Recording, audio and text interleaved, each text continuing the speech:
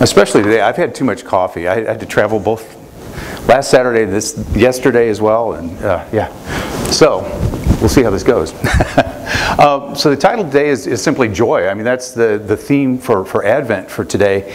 And I think we started out with the definition up there, and I pulled it from this academic fact book that I've got on some of my fancy software. But it reads just this way: closely related to gladness and happiness, although joy is more a state of being than an emotion, a result of choice. One of the fruits of the Spirit, having joy is part of the experience of being a Christian. And part of the reason I chose to do that is it also has sort of the Hebrew rendering and the Greek rendering up there. Because joy is not the way we normally think of it. It's closely related to some other words that you find in Scripture. Rejoicing, which is really kind of just expressing joy, or gladness, or thanksgiving, and they're all related. So if you ever want to get a good grasp of what Scripture means by joy, you kind of have to look at all those other things too. And yeah, I was thinking about it too. Joy is something that's kind of in short supply. Like I said, I've been traveling a lot, had to do Army stuff the last 2 weekends, and so I turn on podcasts when I'm driving. And podcasts are always about current events. They're always about, and there seems to be a lack of joy in our world, but it's like hope and it's like peace.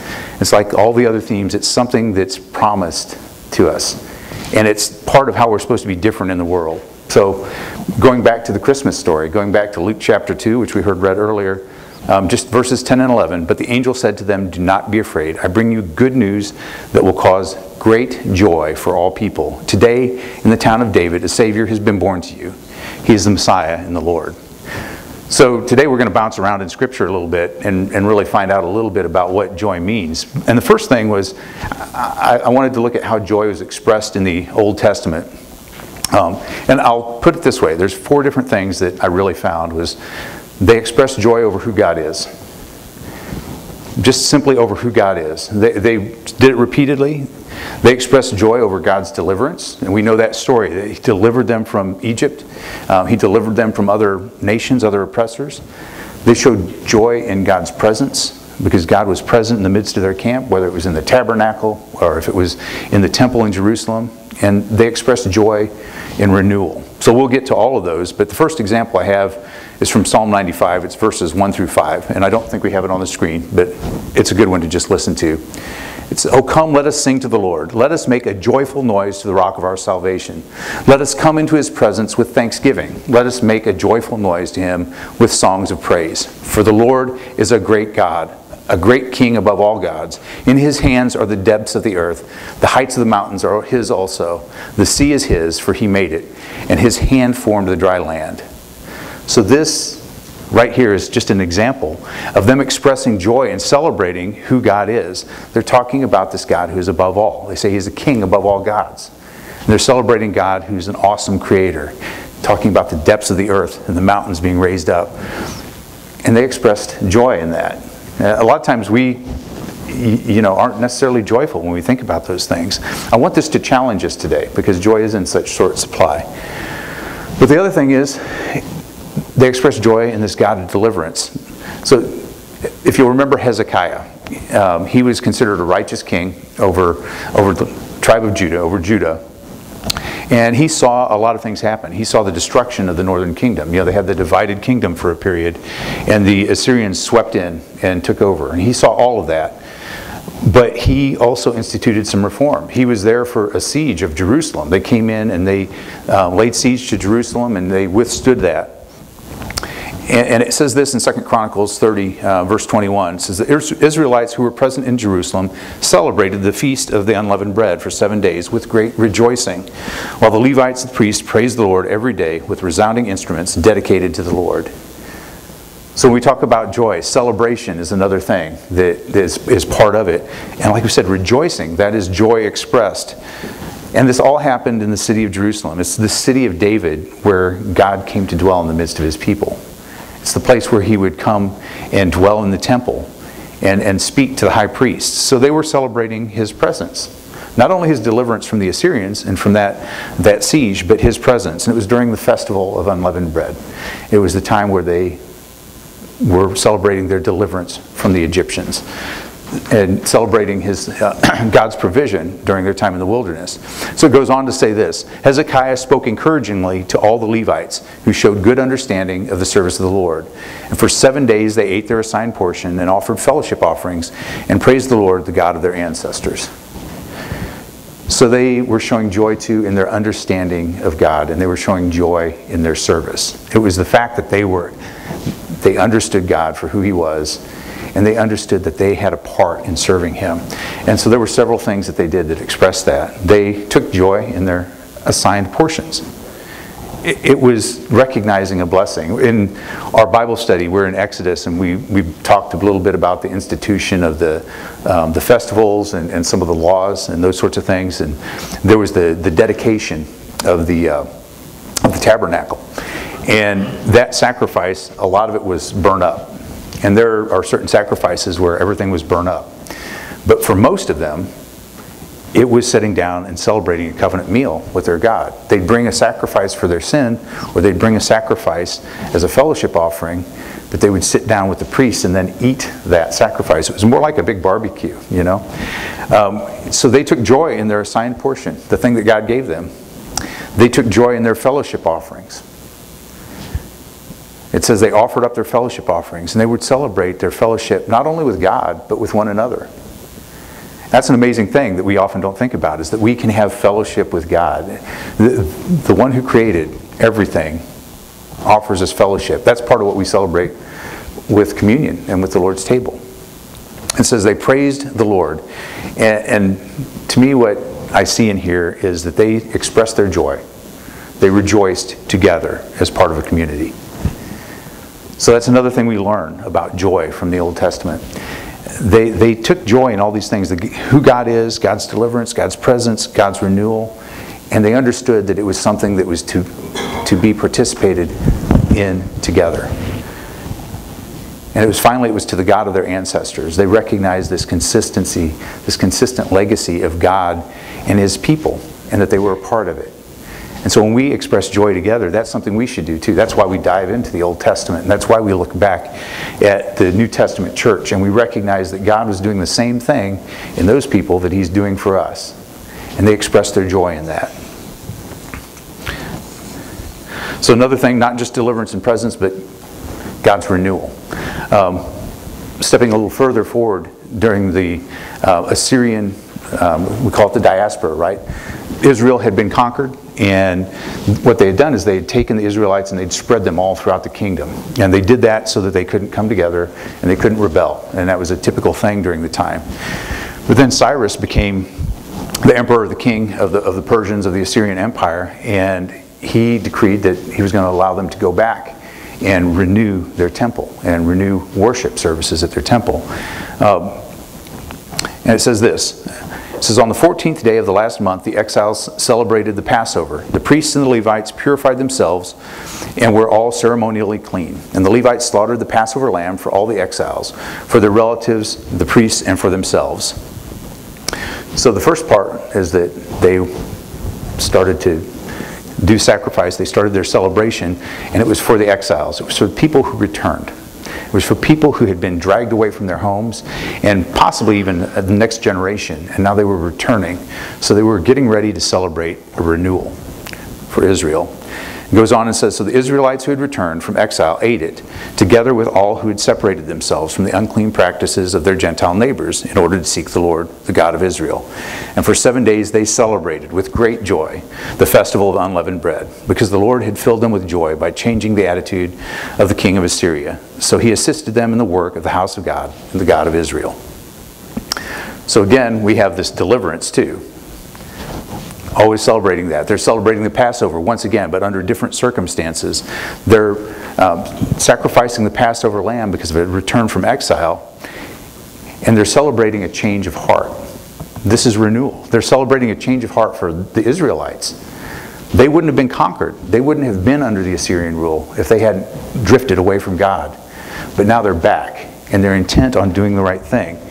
And so it's a God who renews his people, but also a God who changes hearts and transformed. He transformed the heart of Cyrus, the king of the Assyrians. And they were celebrating for those who then separated themselves.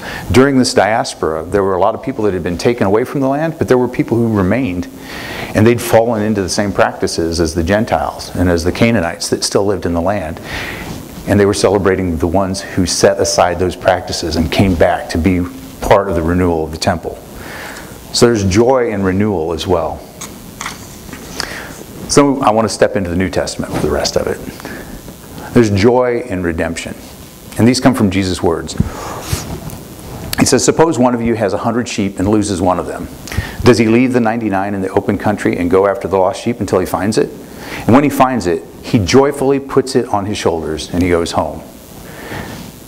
So this is a reminder, really, of some of the things that happened in Ezra's day, this time with the decree of Cyrus. The people who stray and wander.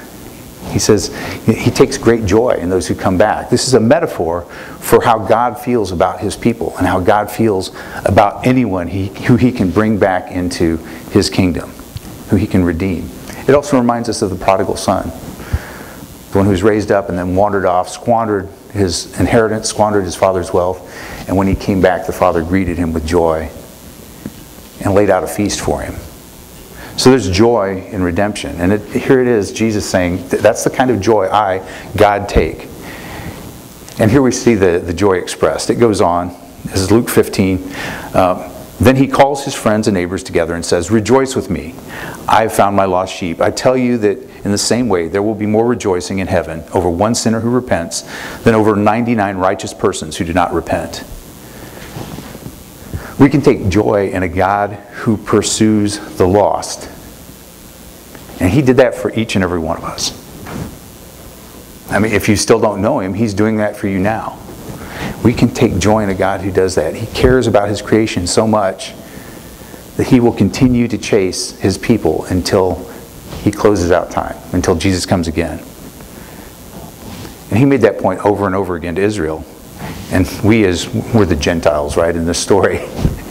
We have that same promise. So joy in redemption. And here we have this man saying, rejoice with me. The shepherd saying, rejoice with me. Again, it's part of this community. I think that's something that sometimes we lose. I've told this before. One of my pet peeves, some of the ways that we can rejoice together is when we celebrate things like baptism. Or when somebody shares a testimony. A lot of times I tell things from my life. If I'm going to dime somebody out on something stupid, I'll do it to myself. But also, there have been great things that God's done in my life. One of my pet peeves is when people want to do a baptism in private. I'm like, no, that's a celebration. You've entered into the kingdom. That's something to be shared as a community. And Jesus says that there will be more rejoicing in heaven. More rejoicing in heaven than there is here on earth. That's kind of convicting to me, that the angels, that God himself would rejoice even more than we do over our own salvation. But think about it this way. Joy is a reflection of how God feels about his relationship with us. The greatest joy you felt it pales in comparison to the joy God feels about his relationship with us. So stepping in, there's also celebration. There's joy in God's presence. I'm going to step into John the Baptizer's words, not John the Gospel writer. John the Baptizer. He said this in John chapter 3. He says, the bride belongs to the bridegroom. The friend who attends the bridegroom waits and listens for him and is full of joy when he hears the bridegroom's voice. That joy is mine, and it is now complete. He must become greater, and I must become less. So John here is talking about Jesus. Jesus is the bridegroom, and he's saying that his joy is made complete. It's this metaphor that he uses. He's saying that you feel joy when the bridegroom is present. We should feel joy when Jesus is present. And oftentimes we forget he's present with us whenever we choose to pay attention. He feels joy when he hears his voice. We should feel joy when we hear Jesus speaking. When we hear God speaking in our hearts and minds. That's something that I've struggled to learn, is sometimes God speaks and he's like, okay, you screwed up. But he loves the ones that he corrects. We should take joy in that, even when he's correcting us. And a wedding is a time of celebration. When God is present and speaking, that's a time when we should feel joy. And then John concludes and says, he must become greater and I must become less.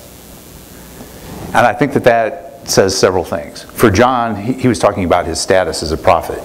He was really the last true prophet before Jesus came. And he said, he must become greater and I must become less. But I think this also speaks to our transformation as Christians. There's a time where we have to become less, where we have to set aside who we think we are, who we are in the flesh, who we are when we're separate from God. And we have to let God and His Spirit really transform us and change us. It's kind of the idea, in this particular case, you have to kind of get out of the way. You've got to remove the hindrances. And some of those hindrances are external, and some of them are internal. He must become greater, and I must become less. Then there's joy in abiding. Is my mic going? It's kind of in and out? No? Okay. There's joy in abiding. And these, again, are from Jesus' words. And the idea of abiding is a place where you dwell or where you rest. Comes from John chapter 15.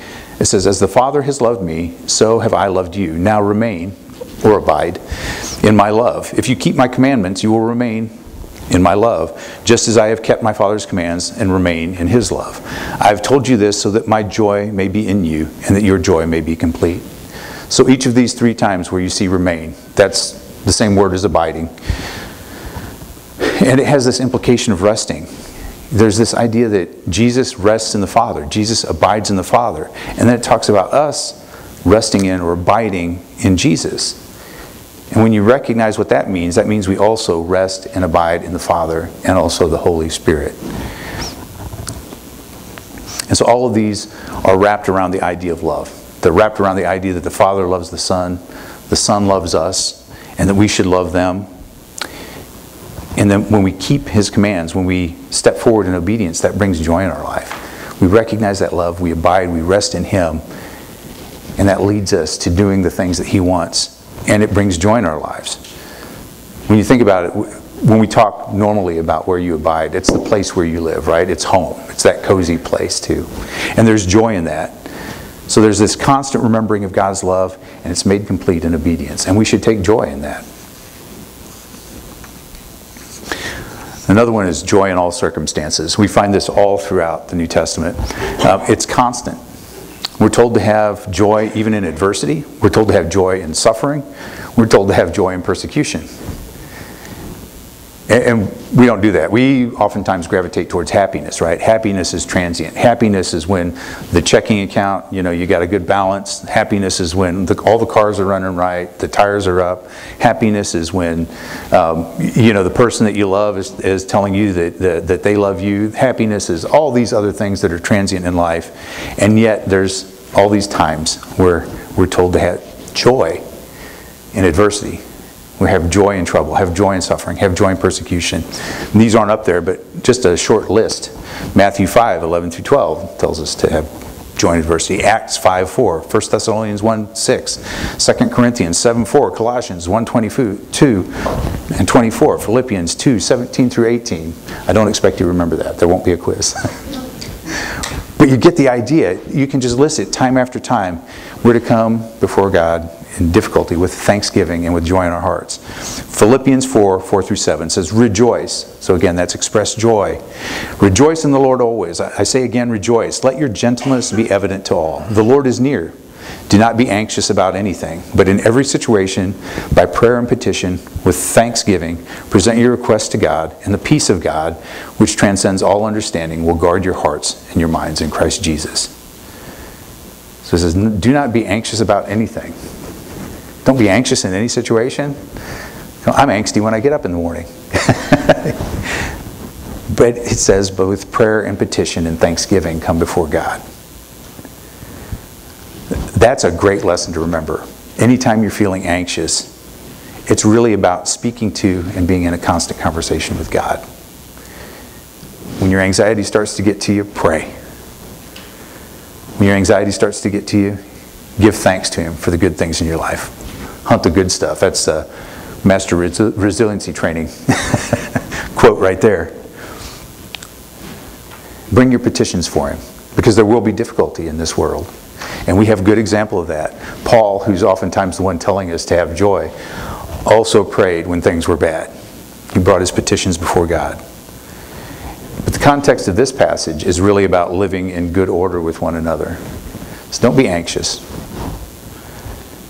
Come before God. Speak to him always. 1 Thessalonians 5:16 through 18 says, "Rejoice always, pray continually, give thanks in all circumstances, for this is God's will for you in Christ Jesus." So that's a repetition in another letter to another church. But rejoicing and expressing joy is God's will for you. That's what this one adds. This is God's will for you in Christ Jesus.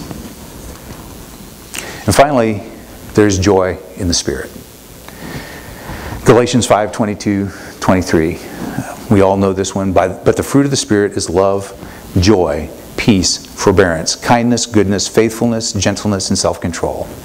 Against such things there is no law. That's transformation.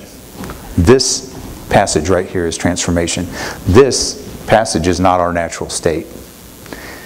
Matter of fact, the verses right before it speak about what the fruit of the flesh looks like. And it's all kinds of nasty things.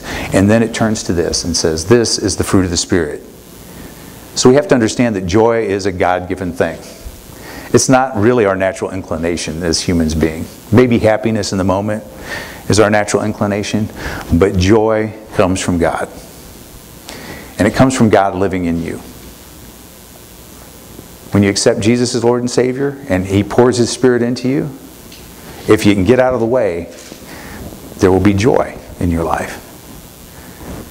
That's convicting. I don't always get out of the way very well. But joy comes from God living in you. So let's wrap it all up, bring it back around to the Christmas story. But the angel said to them, "Do not be afraid. I bring you good news that will cause great joy for all the people. Today in the town of David, a Savior has been born to you. He is the Messiah, the Lord." That should bring us great joy in this season. Family, busyness, presents, the fire hazard that is the Christmas tree, all of those things might bring us some anxiety. But it's about that babe born and lying in a manger.